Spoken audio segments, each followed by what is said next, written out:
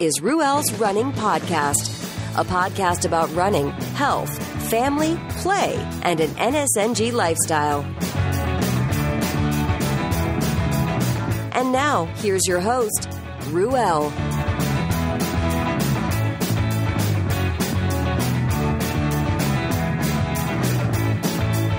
Excuse me as I rock on. That's Went Away by Dorothy Lane. Dorothy Lane out of Martinez, California. That's out of the Cut and Dry album. Check them out at dorothylanemusic.com. Yeah.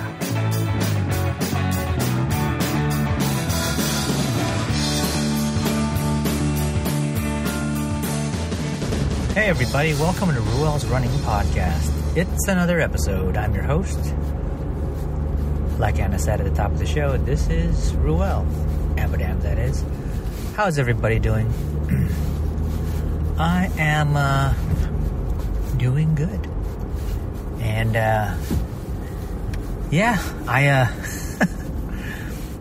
have I guess a lot of positive changes going on, and I'm happy that things sort of had come together to get me to this point. And it's still really early, but it's nice to see over the past week, see some visible changes. And it all started. It wasn't one thing. It was sort of like, let me first say,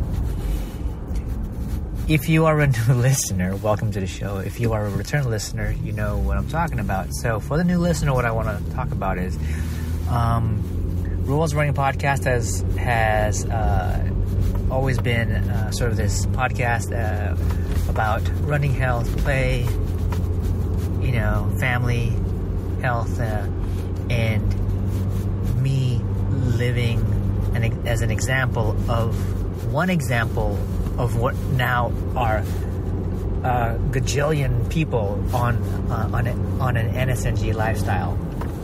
And when I started this podcast, it was my way to try and give back and sort of be an example to others who might be interested in it, because it really wasn't that well known. And I knew that when I started, I would have been interested in gobbling up any sort of resource, any sort of example, any sort of talk about being NSNG. And long story short, I had a great 4-year run, starting and peaking and sort of settling in, and that entailed weight loss and better health and learning how to perform on my long runs on an NSNG lifestyle. Being fat adapted, learning about and being in nutritional ketosis and all that good stuff. And then after the 4 years, I struggled 2 years, little by little, and fell off. Which it was still easy for me to do things like, fast and consume, NSNG stuff, and I knew. I was very familiar, but I also sort of allowed myself to fall off and just I guess, eat and drink like the, quote, in quotes, normal person would do, right? American, standard American diet type stuff. And as a really bad experiment proved that when you're not an SNG, when you consume the standard American diet, you will, start to gain weight. You will increase, at least for me, gain weight, not feel good, get some weird ailments and symptoms. Things like rashes, and maybe and mess around with hormones and start to lose a bit of hair, which also could contribute to just the fact that I'm getting older. But things like, getting a blood test and the fasting blood glucose, just being higher than it's, I guess, ever been in the past 10 years. I'm like, I'm older and that's happening. That's not good. That's not good. So I knew what to do, but knowing what to do is one thing, and actually doing something and sticking to it is another. So, I took that bit of news and figured that I needed to take some steps to sort of track my glucose. And so I went and got strips. Well, I sought out strips and then realized I can probably get these things on a sort of health family savings account sort of situation, and sort of, using funds that are pre-tax. So I looked around online for online stores that accepted that stuff. So there was one store, and then there was Amazon. Apparently Amazon allows you to use your FSA funds towards eligible products. And so while perusing the selection, I found not only could I get my strips and blood glucose monitor, but I could get a brand that also does ketone testing, ketone monitoring. So, I got that, and I was kind of excited about it. I hadn't done the blood glucose monitoring before. I've never owned the ketone blood monitor before, and I've always used the piss strips. So here I was.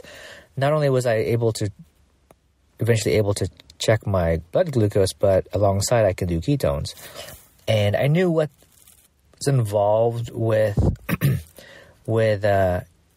shifting my my blood concentration of things, right? It was diet and some level of activity. So getting tough news about it wasn't tough, but getting unfavorable news about my blood test was one sort of wake up call. And then getting excited about getting this new gear to test blood was sort of like another sort of motivator. And then I joined a gym alongside my wife because she wanted us to go in together so that it would help her stay motivated. And I found out that I really enjoyed it. So that was another motivator that sort of helped me along this trajectory of getting into better health and stuff. And as the past several days went on, I could see through. Oh, I also picked up through the purchase. I also picked up a new scale that did, that allowed me to track my weight along with other measurements through the scale and have it transmitted onto an app so that I could track it along. So I'm tracking glucose, I'm tracking ketones, I'm tracking, weight and body fat percentages and body mass and all that other stuff, and I'm actually kind of digging it. Then I'm paying attention to heart rate monitors while I go out and do some activities, working on my zone 2, and also paying attention to my resting heart rate.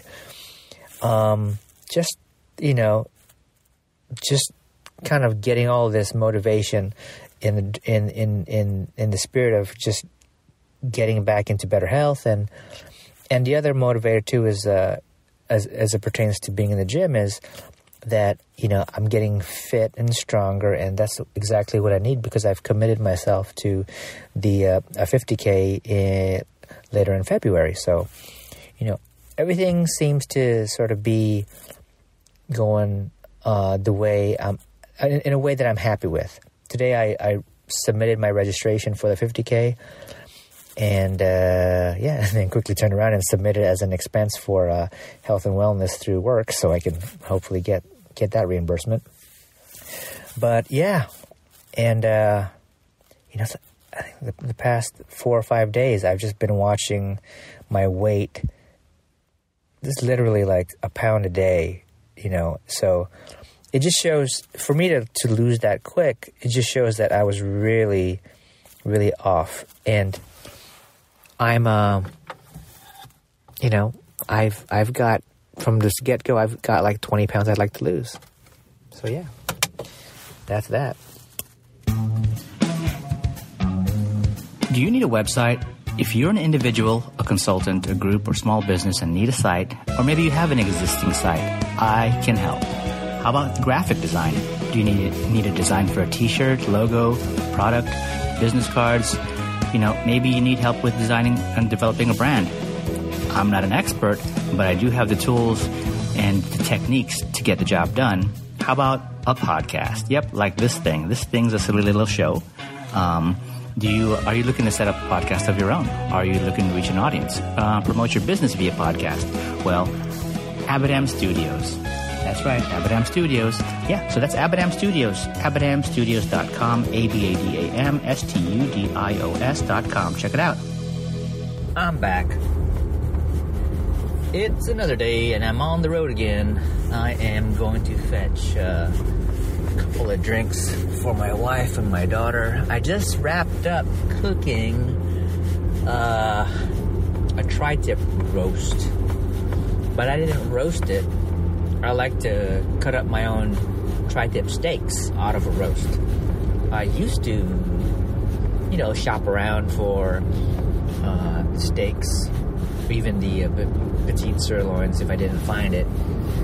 And one day, I think I might have talked about this already on the podcast, but one day I rang the bell for the meat guy, the butcher, or whatever you call it, at the meat department at the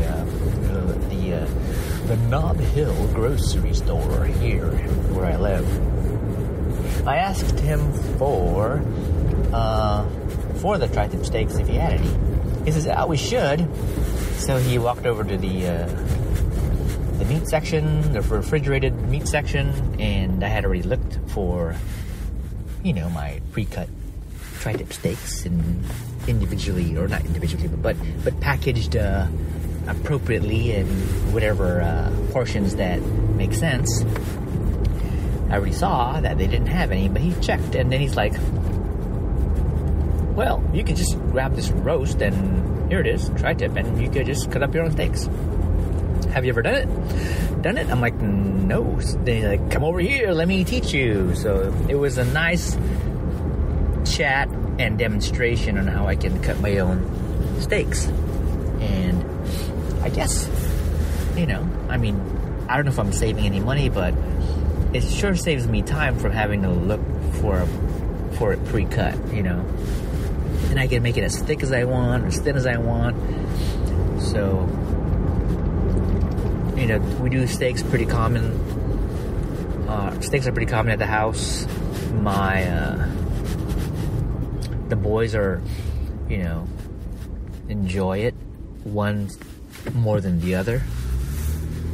And I like it as a meal. I like it as a snack. I like it here or there. I like it everywhere. And so it turned out to be a lot of meat. And before that, I had cooked some eggplant torta. I had pre-roasted some eggplants. I had pre-roasted a couple eggplants, and they needed to be prepared before they just turned, So what's involved with that is, peeling off the skin of the eggplant, because I had roasted over a gas grill, and the skin gets pretty charred and whatnot, so, it allows the insides of the eggplant to steam and soften and cook real good. So, peels all of the charred skin off, and I get several paper towels, and I mash the thing flat, and it extracts a lot of the water that's in the vegetable. And so I've got this flat mess of eggplant substance that sounds so delicious. And all I do is I take a little bowl and I beat an egg, then and salt and pepper it, and I beat the egg, and then I dunk the flattened squashed eggplant in the beaten egg, and then what I'll do is I have some pre-cooked ground beef, some pretty good ground beef. I'll take 3 or 4 scoops with a teaspoon, and drop the ground beef in the mixture of the egg with the eggplant. I'll get a nice heated pan, and I'll drizzle olive oil on the pan and basically it's basically an eggplant omelet with ground beef in it. So I had to do that. That was done. That was good. Yeah, and let's see. Oh, and while I was doing that, I had meatballs going. We had some store-bought meatballs for the kids. And all I did was heat up a smaller pan, drizzle some olive oil, and I just heated. They were already pre-made and cooked, but it was just a matter of heating them through.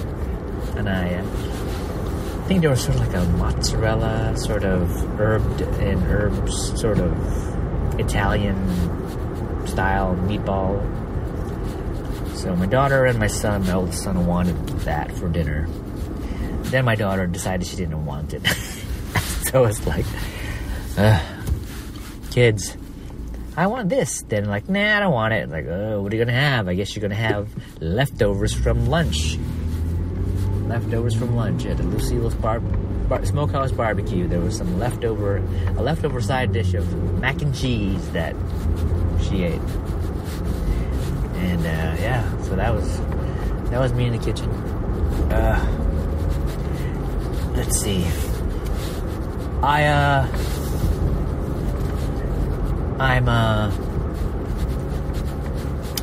don't remember this.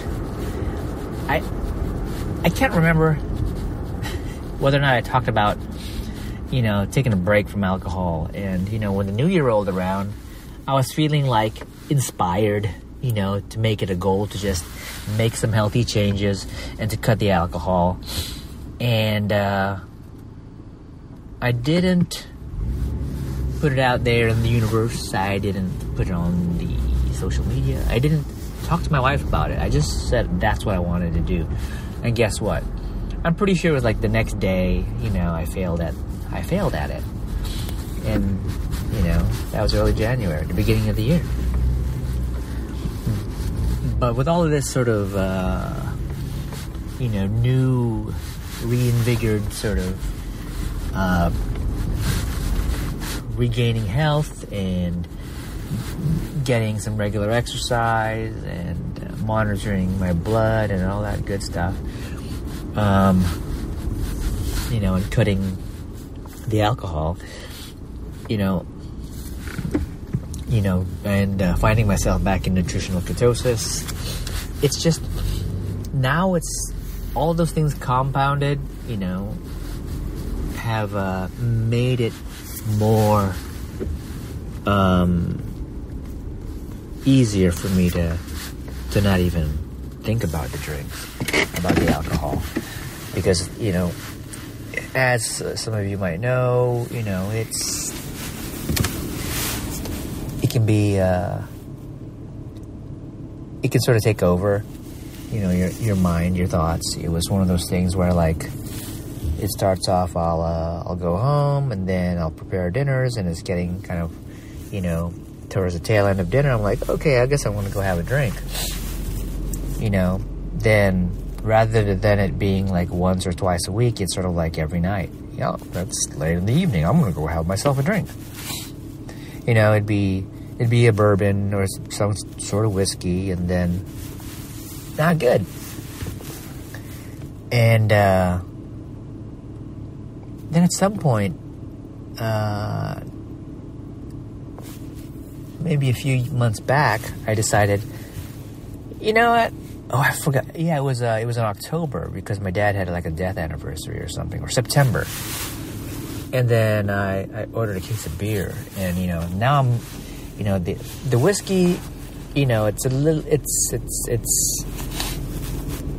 it's gluten-free, right?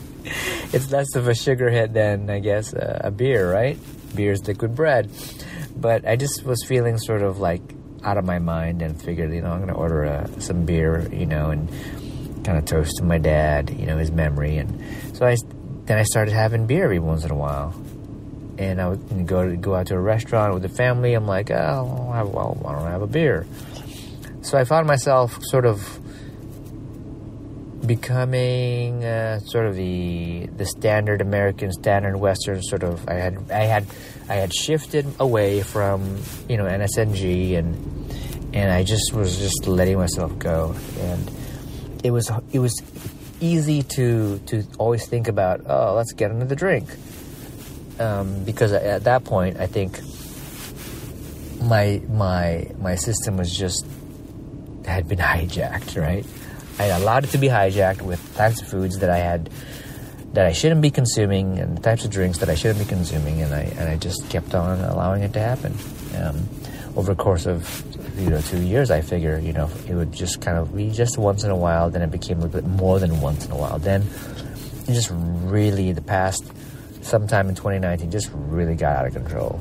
Not like I was out of my mind, and now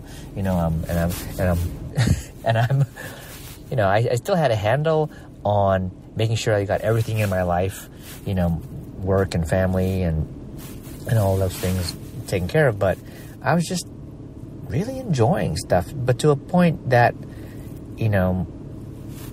I was paying the price, weight-wise, health-wise, and I'm pretty sure, that it made me age faster than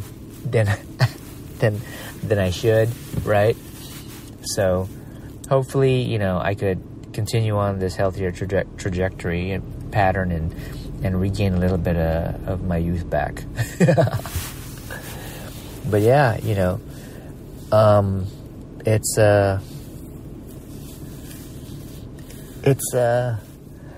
what I like is right now I'm not, it's sort of like, how do you say, when you learn to not care for sugar or crave sugar, it's a whole new world, right? And you can go about walking by a bakery and not care about, like, I'm not hungry for a cookie or a baked good or whatever. Same thing with alcohol. You can get to a point where you just don't think about it anymore and it doesn't control you. Yeah, that's what that is.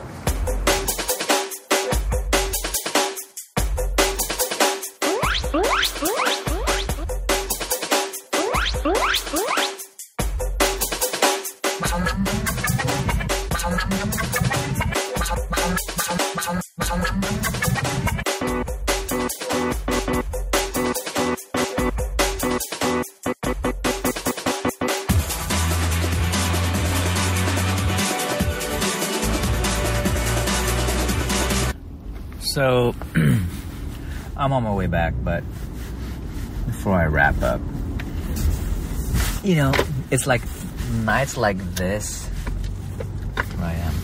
I'm heading back. I went to the little drink shop, right? Picked up something for my wife and my daughter, and it's right next door to the grocery store. And if I don't have anything to drink at home, I would have been like, well, I could go pick up a bottle of Jim Beam, or I could pick up a thing of beer, whatever I want. My tastes were where it would have been, right? And that sort of thought and the emotion under it was bad. It was bad,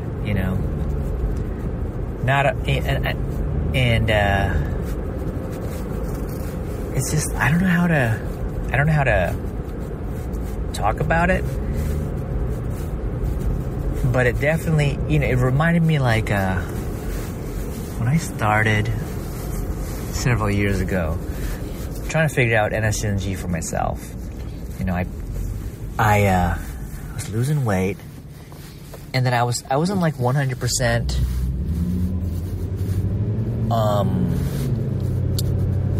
I didn't understand, a lot. I knew basically, no sugar, no grains. But I was still trying to get information and understand it was more than just saying no sugar, no grains. Because, so what does that leave you? No sugar, no grains. It leaves you with,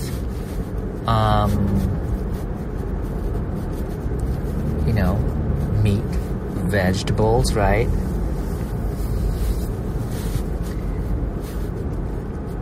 And, and at the time, the information that I obtained was, well, you can have cheese, good cheese, right? There's fat and cheese, and sure, there's the dairy sugar in the product, but the amount of fat in the cheese will sort of buffer that whatever content of sugar in there, and it's okay, right?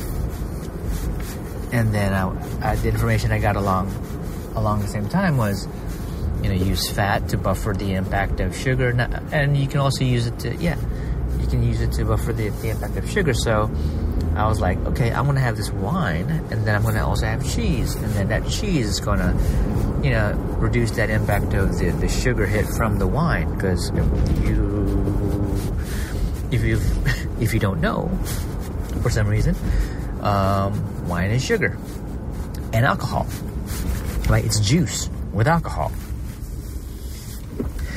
And back then, that was years ago, I want to say 5 years ago, maybe, I was sort of in that same pattern of, I was really enjoying wine, and I was trying to get NSNG, and I had made some positive changes in my body, and but I still wanted to have my wine, but I didn't. So I had to figure out, how can I guess, cheat and have my wine.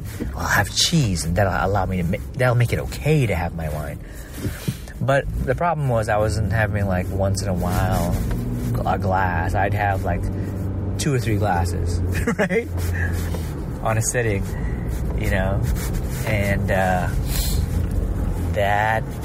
So guess what happened? My weight started climbing. I had been losing, trying to shift into NSNG early on, and then I started going the other direction. I'm like, oh my, right? And so I had to cut that sort of that ritual of having wine and cheese. I still kept the cheese, but I just didn't have the wine, and the wine was causing me to eat more cheese than I ordinarily would, because I was trying to use it. Basically, cheese was a condom, right? And the wine, and getting the sugar hit from the wine was getting pregnant. And I didn't want to get pregnant from the wine, so I was putting on a condom of cheese to sort of help things out. But I was just having too much cheese condoms that it was allowing me to pack on the weight. Right? So dumb. So that was then. And then I guess, recently, wrapping up 2019, I found myself back there in that sort of pattern of just indulging in all of the drink. And there was no cheese or anything to buffer the hit of the bourbon. There was none of that. But, it was just a bad deal, and I probably was dealing with a level of being depressed, like, I am out of shape, and I gotta set myself straight, but,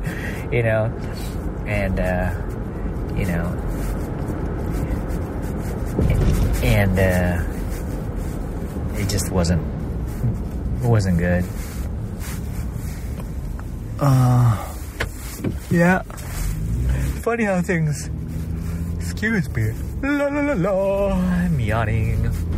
It's funny how, I don't know why that I went through that low patch, and just trying to make the best, do the best that I can, but maybe sometimes at some point, I was really trying to figure it out, and things just kind of came together. And, who's to say, right, 5 years from now that I kind of hit another rough patch and I kind of go through this cycle again? I hope not. I like where I'm at now, right? Here's the interesting thing. And I swear I must have talked about it already, but I'm not a fan of the seltzer beverages with sort of the infused fruit flavor, like the LaCroix and stuff like that. At least when they first came out, and I thought it was really stupid because me and my own NSNG-ness figured, like, you don't need that. All you need is water, tea, or coffee. What the heck, and the occasional whiskey, right? You don't need no LaCroix. Just cut it out, because the whole thing with the can and the fizzy is like, it's just you're still kind of stuck in that soda mindset. You want to break that soda mindset. Just ditch the can. But guess what? I'm that guy now, right? At work, we've got a stock full of a fridge stocked up with LaCroix and the occasional Spindrift and other versions of other brands of similar seltzer beverages. And I, in my mode of sort of being in my lows and not caring so much about what I was drinking and eating, then I sort of like, I don't care, I'm gonna have this LaCroix, right? I sort of stepped away from thinking of how I previously thought, and it wasn't a bad thing, because it turns out, I developed my preferences as far as those types of beverages, and they're not bad. They're not wine, they're not alcohol, they're not whiskey that being overconsumed by a guy like I had been and getting unhealthy and stuff, right? So turns out now I get myself some of the Spindrift, the lemon flavored one, and it's just a lemon flavored seltzer water, right? No sugar, whatever. And it's a cleaner alternative to the alcohol and the beer and all that stuff. So I've been basically having that beverage, at home, when I feel like I want to drink. And it's not like I'm craving the alcohol.